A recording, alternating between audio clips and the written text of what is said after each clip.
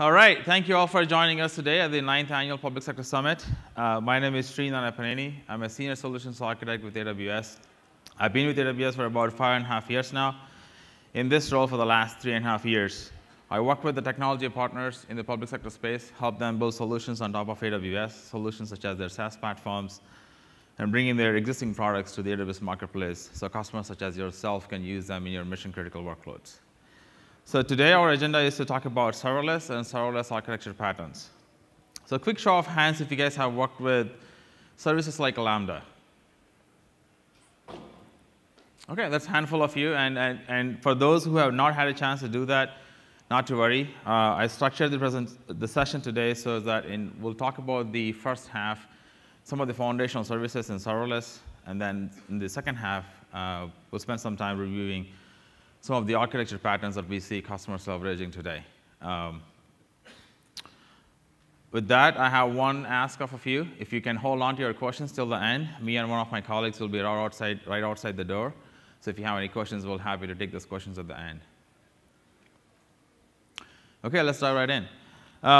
So when we think about the AWS spectrum of offerings today, I want to give you a perspective as to where serverless fits in, right? So we all are familiar at this point with Amazon EC2. So it's a service that gives you the virtual machines in the cloud. And customers have been leveraging virtual machines for quite some time now for a variety of applications, right? It could be databases, could be managing your container clusters, or could be your mission-critical workloads. And with Amazon EC2, you provision your EC2 instance, you define your instance type, instance size, and you maintain, manage, patch, and secure and harden your systems. So as you as a customer has more flexibility. You're responsible for the underlying maintenance of your servers. And you're also responsible for scalability and availability aspect of your application. And next, we have managed service offerings. So here, we take away some of the undifferentiated heavy lifting in terms of maintaining and managing your systems. And we'll do that on your behalf. We'll patch the operating system so that you can focus on consuming the core functionality of the service and not have to worry about maintaining the servers. There are still very well servers involved in the managed services. You just don't have to manage them. You specify the instance type, instance size. And you also specify how do you want the system to be. Do you want it to be multi-AZ, eventually highly available, or not? So there are still servers involved, but you just don't have to manage them. And next comes the serverless. So what I have on the screen here are some of the serverless services in the fleet of AWS service offerings today. And this is not the entire list of serverless services, some of them.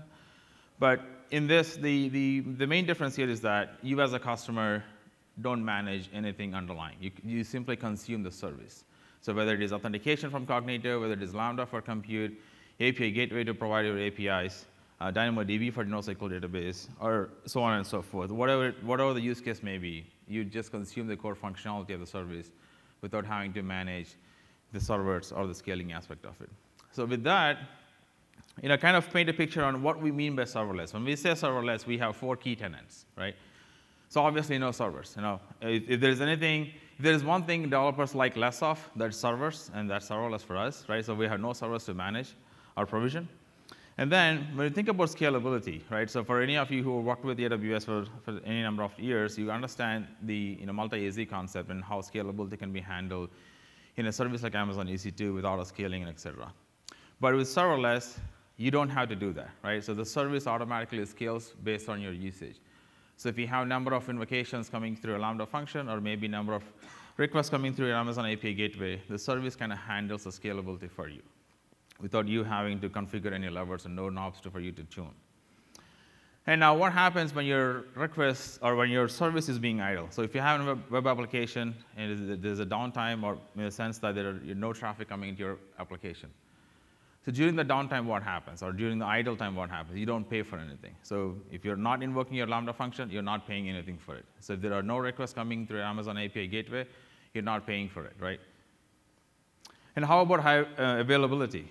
So we talked about multiple AZs or multi-availability zones and have the capability to deploy your application across multiple availability zones in EC2. So how does that work in the serverless world? Like I said, you as a customer don't have to do anything. The service automatically scales that for you, and by default, it is highly available. So AWS Lambda really represents the core compute offering in the serverless, for the serverless applications. On one side, you have the event sources coming from a variety of event sources. We'll see that in the next few slides. But there is an event source that triggers your Lambda function, and your Lambda function runs the business logic that you put together. And eventually, Lambda service can reach out to any other external service endpoints, whether it is an Amazon service or it could be an HTTP endpoint. As long as it has connectivity to reach that service, your Lambda function can reach the service and pull in the data together and respond back. So don't take my word for it, right? Our customers have been using serverless for a while now. As you see some of the familiar names here, FINRA, Airbnb, Autodesk, et cetera. A lot of customers are using serverless in production for their mission-critical workloads.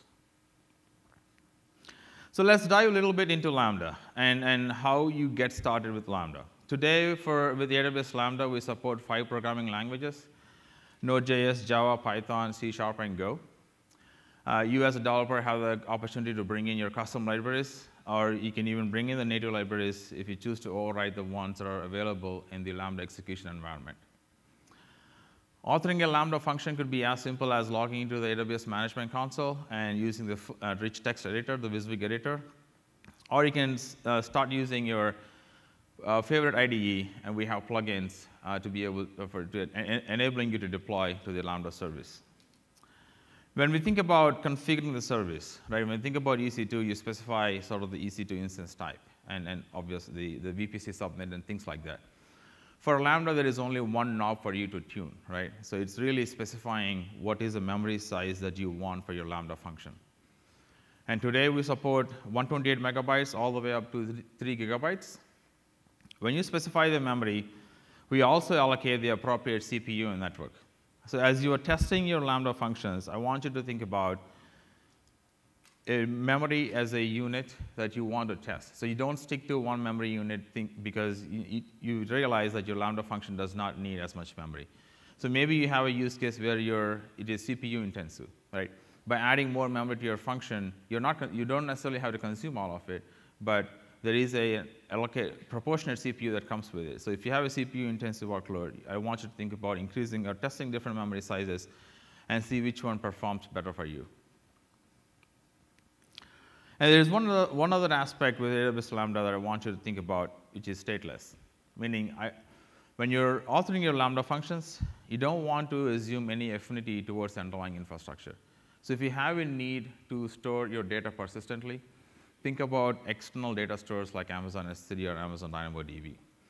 But don't build any affinity towards the underlying infrastructure. Other than that, the programming model doesn't really change, right? You have the opportunity to create threads like you are used to, fork off processes, or even access the /temp space. /temp space is available for you to use any of the temporary storage. Don't think of that as a persistent store between your invocations, because it is not, right?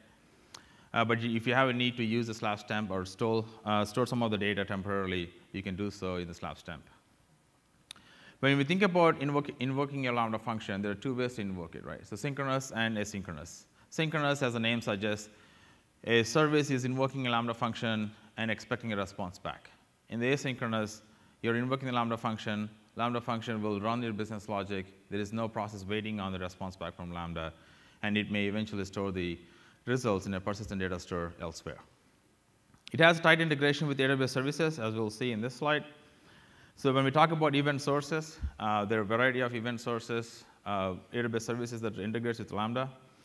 Call it from data stores like Amazon S3 and DynamoDB, endpoints like Amazon API and IoT services, or even Amazon Echo if you have one at home, or development and management tools like Amazon CloudWatch, or alerting tools like Amazon SNS for messaging perspective. And we're adding continuously to add more to this offering. There may be more services as we go along that gets added as an event source that supports Lambda. So now let's take a bit about, talk about a permission model. Security is of utmost important at AWS, and so it is for our customers.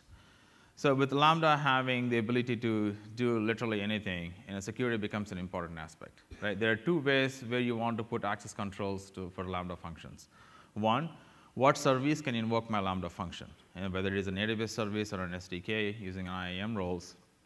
And the other one is, what services can your Lambda function access? Right? Do you want it to access all of the Amazon DynamoDB tables in your account, or all the S3 buckets, or only a certain S3 buckets? So the first one, what can invoke my Lambda function, is controlled through what we call the function policies. So when you're defining your Amazon Lambda function, you have the ability to define function policies. In that, you define which resource can invoke your Lambda function. If it is an S3 bucket, which bucket, right? And which API calls. If it is an API gateway, which resource within the API gateway, so on and so forth.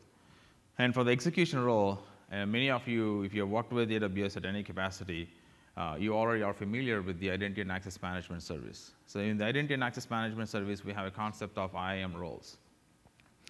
And essentially here, that's the same IAM role, what we call here an execution role. So when your Lambda gets spun up, it is associated in an IAM role. And if there is an IAM policy associated with it, and those are the exact same functions or same privileges your Lambda function is getting.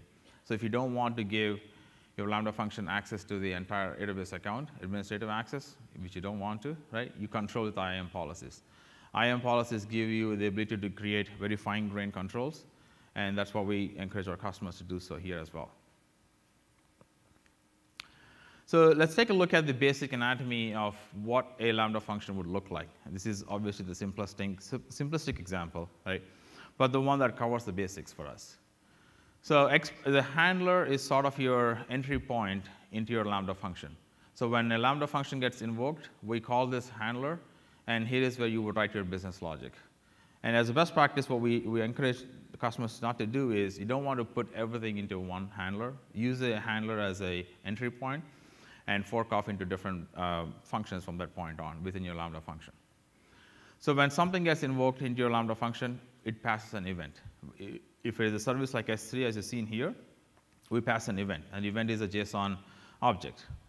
And then there is also some contextual variables. Contextual variables like which Amazon region the Lambda function is running in, which account number, right? Or what is the function name, what's the function memory size. These are the runtime variables that are available for your Lambda function. If it makes sense to use them in your application, you could do so. And finally, I'll talk about the logging and monitoring aspect in a different slide, but I simply want to mention one thing here. So if you want to log information from your Lambda functions, you don't have to think about coming up with a big logging library or anything. You can simply use a console.log like in Node.js or print statements in your Python. And this information gets logged into CloudWatch logs. And for those synchronous invocations, you can send a response back like the one we see here, callback. If your request or event source expecting a response back, you can send a response back like a success message or a particular JSON object back. Now, let's talk about the Amazon API Gateway. So Amazon API Gateway represents another key component in our serverless architectures, especially for the web applications where customers are building microservices using API Gateway. So Amazon API Gateway, as the name suggests, it is an API gateway, right? So it sort of acts as your front end for many of your microservices. You can unify a lot of microservices behind one Amazon API Gateway. So when we think about APIs, or when we think about microservices, there are some of the standard things that you expect to do, right? So security, which is authentication and authorization, and being able to protect your APIs from DDoS attacks. Being able to throttle your APIs, right? Meter, if you are a developer who are providing APIs to external developers, you want to be able to meter them. You want to be able to cache your responses. You want to be able to transform the responses before it goes back to the backend. And maybe it's coming back from the backend and you want to transform it before you send it back to the user. So these are some of the capabilities that you expect your API gateway to do. And that's exactly what Amazon API Gateway offers. So all the functionality that I just talked about, DDoS protection, authentication, authorization, caching, throttling, metering, usage, all of those are functionality, which is what Amazon API Gateway offers for our customers. Next is the step functions. So maybe you're working on decomposing a monolithic application, trying to fit it into a serverless world, right? So as you're thinking about decomposing a big application, or even thinking about writing, or maybe you have a need in your Lambda functions where it needs to fan out and kick off more Lambda functions from one point on, right? So instead of having to deal with the logic all by yourself, if you have a workflow orchestration needs, you could use the AWS Step Functions. So AWS Step Functions is a workflow management service with the, you as a customer don't have to, again, deal with any of the servers like we've seen in the other services. So if you have a distributed application where you need to coordinate tasks between the nodes or pass data between activities, or you simply want to, you have a need to handle the error handling and retries. All of that can be achieved using AWS Step Functions. And I have some of the architecture patterns that leverages Step Functions as well as some of the other services that we're talking about it. Now let's talk about security and identity. So how do we handle security and identity in the space of serverless? So I think most of you are familiar today at this point for the identity and access management. The role of the identity and access management from the AWS IAM service has not changed, right? So any API that we provide in the AWS services is protected, can be controlled and protected through the AWS IAM service. On top of that, we have Amazon Cognito. So if you're a mobile developer, chances are you're familiar with the Amazon Cognito service. Amazon Cognito service has two components today, two key components. One is Cognito user pools, and the other one is Cognito federated identities. So if authentication is a big deal, right? So when you don't want to reinvent the wheel and perhaps you don't want to undertake the task of creating an authentication system. So we see a lot of customers leveraging Amazon Cognito to be able to handle either their federation through social identities like login with Facebook, login with Amazon, et cetera, or even to any other enterprise SAML providers or OpenID providers. So Amazon Cognito has a major role in handling the authentication authorization of the users in the serverless space.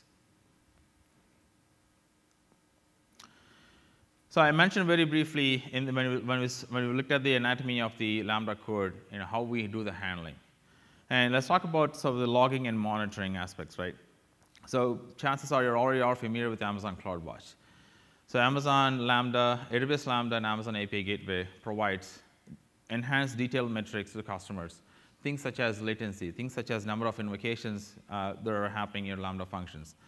Things such as the duration it took for your Lambda function to complete the request. And when we talk about Amazon API Gateway, the latency and the integration latency and the 400 and the 500 and the HTTP codes.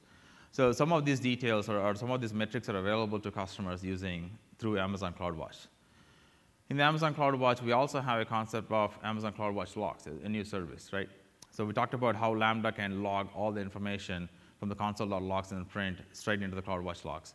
So you can go into the CloudWatch logs as a centralized log store to be able to debug and troubleshoot or simply check out your logs from your Lambda functions. And next is the AWS X-Ray. I'm not sure if you guys have heard of this service, but one that is of extreme importance, especially in the Lambda world, is if you want to have the deep visibility into what your function is doing, right? So which AWS resources it is accessing. What is the latency between your Lambda function and DynamoDB, for example? Once your logic makes an API call to DynamoDB, how long the call took. So you can get deep visibility into these metrics using AWS X-Ray. So AWS X-Ray SDK is available. You can wrap all the API calls using AWS X-Ray SDK, and then be able to go into the X-Ray dashboard and see traces like this or the maps like this.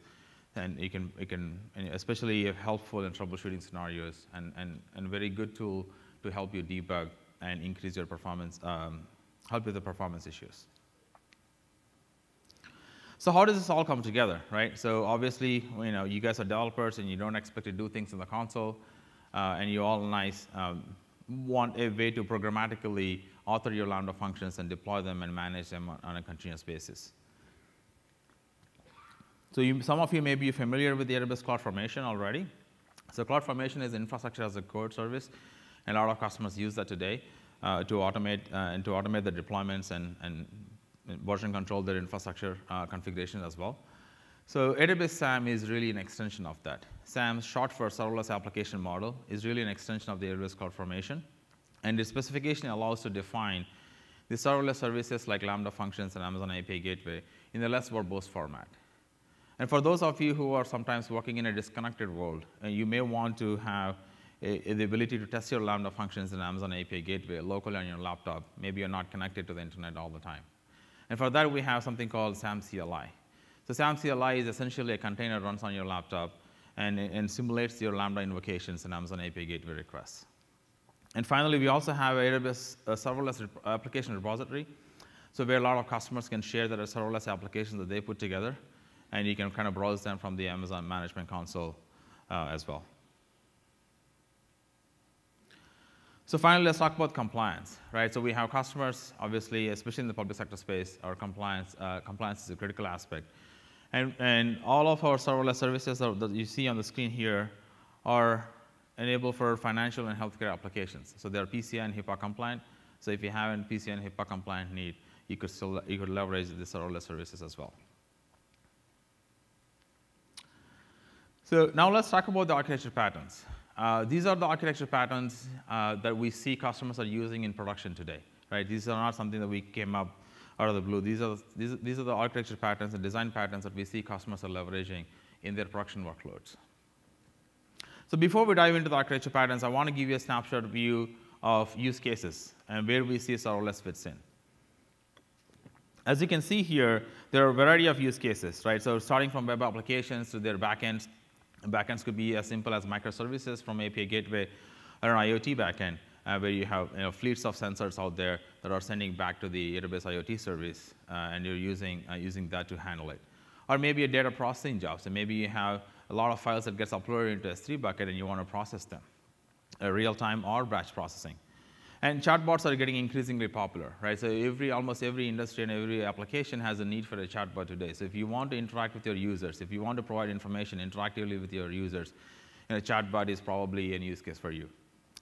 Amazon Alexa. So maybe you're a developer out there who wants to create a voice skill kit for your users through Amazon Echo, right? And again, so when you're developing Amazon Alexa skill kit, AWS Lambda plays a very integral part of that. And the last one, but definitely not the least, is IT automation. So automation plays an important role for our customers, and generally is the sort of an entry point for many of our customers into the serverless space is IT automation, right? So there are a lot of services within the Amazon AWS platform, like Amazon CloudWatch, et cetera, that captures all the API calls and can trigger events. And you can use these events to enforce your corporate security policies. So we see a lot of customers using IT automation as an entry point into serverless. So let's talk about the first pattern, which is the web application. Right? When we think about web application, we're all familiar generally. Right? There's going to be static content that you want to render to your users, whether it's a static website or maybe static assets that are part of your web application. And then you have dynamic content, right? It's based on the user needs and based on the user request. You want to send them a dynamic content back. And maybe you created a bunch of microservices that powers your web application, and you obviously want it to be extensible, right? And then from a security perspective, you want to know who the users that are using your web application so that you can apply appropriate authorization policies. So you need to have a way to authenticate and authorize your users. And not to mention the scalability and globally available users. As you want your application to scale, you want your application to be globally available. So these are the typical aspects of any web application that we commonly see. And the same thing applies to serverless. So now how do we solve these? How do we put together a design that understands all these characteristics? So quick show of hands if this looks familiar to you. Right? I would expect more, but that's good. Right? So our customers have been using Amazon S3 in combination with Amazon CloudFront for a while now. Right? So Amazon CloudFront is our content delivery network, the one that you could use to deliver static assets or dynamic assets relatively with low latency and the high-speed networks. And Amazon S3 is our cloud storage solution, right? A durable storage. S3 has a functionality for static website where you can host websites on S3 and you can deliver them through CloudFront. This is a pattern that we see customers are using for a very long time now. And the same pattern applies. So maybe you have a single page web application that you are hosting in S3, and you're serving it up through CloudFront for your global audience. So that's how you would handle the static content part. Now, how about the dynamic content? So as we talked about earlier, Amazon API Gateway acts as a front end for your dynamic content. So essentially, all of your microservices are behind your Amazon API Gateway, powered by Amazon AWS Lambda for compute. So core compute is coming from Lambda, And for your persistent data stores, you're using a service like Amazon DynamoDB, right, or Amazon S3, for example, as well. So over a period of time, you may add more functionalities to your web application. You may add more features. So that means you're adding more microservices. So as you add more microservices, you can put them all together under the same API gateway and use it as a front end for your application. Or you could create one more API gateway if that suits your use case better. So we haven't talked about how do I authenticate my users here, right? So how do I handle security? We talked about Cognito and the role of Cognito in the security space for the web applications. So again, the same thing applies here. So you could leverage, instead of building and sort of reinventing the wheel and building an authentication system, which is quite complex, you could leverage a service like Amazon Cognito, which has, at this point, a lot of capabilities built in. You could even have a hosted UI within the Cognito user pool service. You can federate to other social identity providers. All in all, bringing it together, and it integrates very well with the Amazon API gateway. So you could provide your microservices and provide them as a RESTful APIs, and use Amazon Cognito to provide the authentication mechanism for that. You could very well use Amazon IAM as well, but Cognito plays very well, a very integral part in this architecture. So there are a lot of customers using that architecture that we just seen, right? So a lot of customers. One that I want to call out is Bustle.com. Bustle.com is a news, entertainment, lifestyle, and fashion website targeted at women. And they used to run their web application on a traditional infrastructure. Moving to serverless, they were able to save 84% of the savings. There are a couple of features I want to call out with the API gateway. One is the regional API endpoints. Regional API endpoints, as they sound like it, right? They are the regional. So if you have applications that want to leverage your microservices in a given region, you want to create an API gateway and you want to create a regional endpoint so that all the requests go in that region.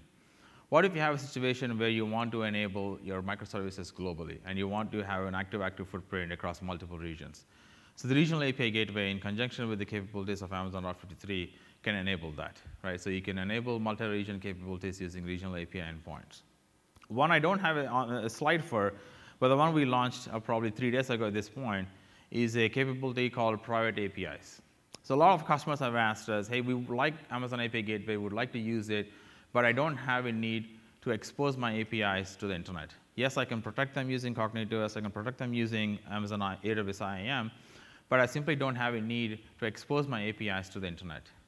So we didn't have a capability for the private APIs in the past, and I think as of 4 days ago, we launched the capability. So if you have a need where you want to expose your APIs only to your VPC, only to the applications running in the VPC, or maybe your application is running on-prem, and you want to expose your APIs to your on-prem service. So now you can leverage the private API capability of the Amazon API Gateway and expose your APIs only to the networks that you wanted exposed and not by default to the internet. And the next pattern here is the automation. So as I mentioned, automation has a variety of use cases, right? So more specifically in the IT automation from a security perspective, right? Security automation, as well as some of the complex applications may have a workflow orchestration needs. So automation has a play in every variety of use cases. So when we think about automation, there are a couple of characteristics of automation, right? These are the things that you want to do on a schedule. These are the things you want to do when something happens, for example, in your AWS account. And these are the things when you want to happen when an alert gets generated on your behalf, right? You want to take it, you want to remediate that alert automatically. So let's take a look at an example of where you want to enforce a security policy because somebody took an action in your AWS account. So this is a quite common use case, right? So security groups are sort of your front door for your Amazon EC2 instances, and customers use security groups to whitelist a variety of IP addresses, and they usually block them within their own private IP address range unless the particular service is supposed to be internet-facing. Even then, there are cases where we don't want port 22 or port 3389 for RDP or some of the privileged ports to be exposed over in the internet. Yet again, things can happen. And some of your developers and maybe your operations team could accidentally open up a port. And our customers want to remediate those actions as they happen. It happened, and we want to remediate as quickly as possible. and be able to trigger an alert, maybe to the security team, so that they can follow up and see what happened, right, and fix a process perhaps. But we want to, more importantly, we want to remediate that alert as it happens. So that's exactly what this use case is, right? So we have an action that generated by the user. Somebody opened up a security group ingress rule for the World Wide Web, and they opened it on RDP port. So if you're familiar with the Amazon CloudWatch events, Amazon CloudWatch events leverages the AWS CloudTrail logs that's generated. So AWS CloudTrail captures all the API calls that happen in your Amazon account, whether we take it on your behalf or somebody does in your account. All those details are captured in the CloudTrail. And CloudWatch events exposes those events, exposes the CloudTrail logs, and be able to trigger a Lambda function. So you can define a CloudWatch event that says, OK, if there is an EC2 API call that changes my security group rule, I want this to trigger a Lambda function. So you're leveraging that capability of the CloudWatch events here by creating a rule and triggering a Lambda function. Lambda function knows which resource was changed, because that's an event that was passed by the CloudWatch to Lambda. And it'll identify what rule was added, because you wrote the business logic. And it'll remediate the rule and put it back put the security group back to where it belongs, and send an alert to your security team, hey, something has happened in your Amazon account, go take a look. But more importantly, we took the action, we resolved the issue, and we alerted the right teams. So this is a pattern that we see a lot of our customers do. One that I want to call out is Autodesk. So Autodesk provides software and services to a variety of industry today. And they have a lot of engineering teams that wants to experiment, and they work on experiment projects. For them, setting up an AWS account and hardening the AWS account to the corporate security policies was a task, and it was taking almost like 10 hours. So moving to serverless, it has come down from serverless to less than 10 minutes, right? So in that process, what they created is a framework called Taylor, and they even open source a product, and I have the link here, and you'll have the slides, I think, in the slide share. So they open source the product, and I think it's available for you guys, for everybody to use, and even add more functionality if you choose to do so to that framework. AWS Ops Automator is a solution from AWS. So one of our solution builders team put together the solution, and chances are, if you've worked with Amazon EC2, you may have to deal with EBS snapshots, lifecycle of EBS snapshots across multiple accounts, multiple regions. Maybe even so for Redshift, right? So we could use the pattern, like the one you're seeing on the screen, to automate your EBS snapshots across multiple accounts and multiple regions. In this example, we're using, again, the CloudWatch events.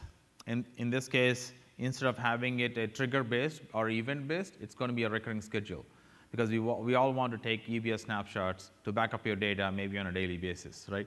So you want to use CloudWatch events as a recurring scheduler to kick off a cron job. In this case, it will trigger a Lambda function. This Lambda function goes to the DynamoDB table, fetches the task configuration, kicks off another Lambda function, and that Lambda function will assume a role either in the same account or in a different account, and looks for the EBS volumes that have a tag called Ops Automator task list with a value of create snapshot. As long as it finds that value and that key, it will create those snapshots and maintain the lifecycle of them. Now, the broader point I want to bring up here is that you could leverage a pattern like this to literally do a lot of automation activities in your operations. So now let's talk about some of the application scenarios where you want to automate part of your application. Maybe you have a complex workflow that needs to be orchestrated. So maybe you're handling user upload images into your S3 bucket, and once the user uploads that image, you want to kick off a set of workflows, right? This is a very common use case that we see, and let's see how we can handle that in the serverless space. So we have a user uploads images into your S3 bucket, or they upload through your web application, and you're storing them in Amazon S3. So we all know at this point, Amazon S3 can kick off a Lambda function. But in this case, we have a workflow that we want to define, right? Yes, you can write the logic in your Lambda function and handle the workflow, or like we've seen before, we can leverage the AWS step functions. So that's what we're going to do here, right? So we're going to have when the user uploads an image into your S3 bucket, you're going to kick off a Lambda function, and that Lambda function's job is to start a workflow that is powered by the AWS step functions. So in this step functions, we'll do multiple things, right? So one step could be extract the metadata out of your image. to qualify if that's the right image format that you support or not.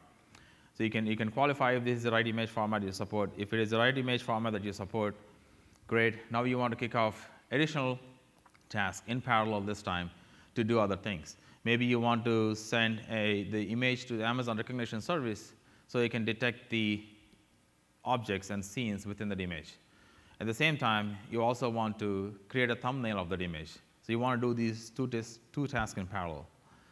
And finally, once that is done, you want to pass that to the next step and store that information into a persistent DynamoDB, a persistent store like Amazon DynamoDB.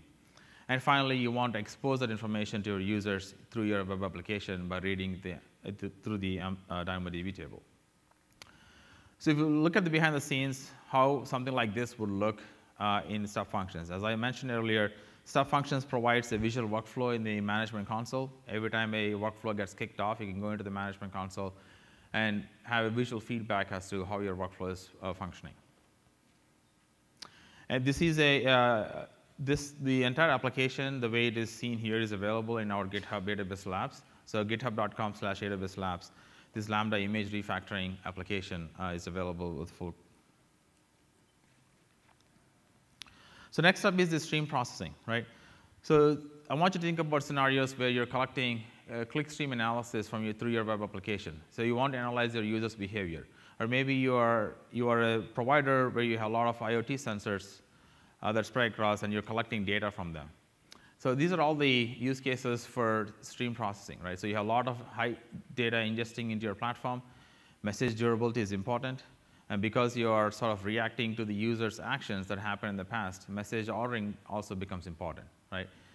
And this kind of traffic tends to be spiky. And you want to be able to process them in near real time. How do we handle that in the serverless world? Amazon Kinesis plays an important role here. Amazon Kinesis, in combination with AWS Lambda, is a very popular architecture in the stream processing space. So here we have data that's coming into Amazon Kinesis streams. And Amazon Kinesis streams can pass that event to two different Lambda functions that does various things at the same time. So data coming into Amazon Kinesis, it kicks off a Lambda function. And one Lambda function takes the data, aggregates it, puts it into a DynamoDB, and also pushes some metrics into CloudWatch metrics. And at the same time, another Lambda function is taking the same event and manipulating the data and storing it in Amazon S3 for durable storage. So this is quite a popular architecture pattern in the streaming processing space. Now, if we want to apply that to an use case, to an IoT use case specifically, so we have these thermostats, for example, that are across millions of them that are sending temperature data backend by the Amazon IoT platform. So Amazon IoT platform lets you do a couple of things, right? One of the capabilities is to be able to ingest all the data coming in, and then create rules, and then define actions. So if it matches a rule, you want to define certain actions. And one of those actions could be send the data straight into S3 bucket, because you want to store the actual raw data for processing at a later time. Maybe you have a different algorithm as to how you want to process the data. So you want to preserve and store the record as it comes in. And then you also want to send the data to Kinesis streams. If you send the data to Kinesis streams, you can essentially leverage the architecture that we saw earlier in the same model here and process the data and eventually process the data in a different data store. Maybe you want to batch all those records and send them into Kinesis Firehose. Kinesis Firehose lets you batch data records and store them in S3 as batch records rather than individual record formats. And the last architecture pattern that I want to talk about is batch processing. When we think about batch processing, imagine a scenario where you're getting a bunch of files delivered into an S3 bucket, and you want to process them as they come in. But these files are big enough where a single Lambda function cannot do the job. Maybe you want to split the files by number of lines. Maybe you want to split the files by file size. And then you can, so to achieve that, when the user uploads an object into S3 bucket, here we're going to use a Lambda function to split the file, and kick it off to multiple mapper functions. And these mapper functions will run your business logic, process the data, and store that information into something like an Amazon DynamoDB table, right? And then you have one more Lambda function taking the information off of the Amazon DynamoDB and acts as a reducer, essentially. It takes the information there, the processed data, and puts it in Amazon S3 for more durable storage. And there's a pattern that I don't have a slide for, but I want to highly mention since we have time, is Once you have the data in Amazon S3, there are services that I want you to think about are like Amazon Glue, Athena, and QuickSight. Amazon Glue lets you detect. Amazon Glue is an ETL as a service, right? So you can do ETL data using Glue, but it also has a capability called crawlers. So Amazon Glue can go into your data in S3 bucket and update the Amazon Athena tables. Using Athena, you can create interactive SQL queries without having to manage any servers behind it. So if you want to create a visualization dashboards, you can use Amazon QuickSight as a service, integrate into Athena, and be able to create these dashboards and share that with your users across your enterprise. One customer we see using the batch processing pattern that we just saw is Fannie Mae.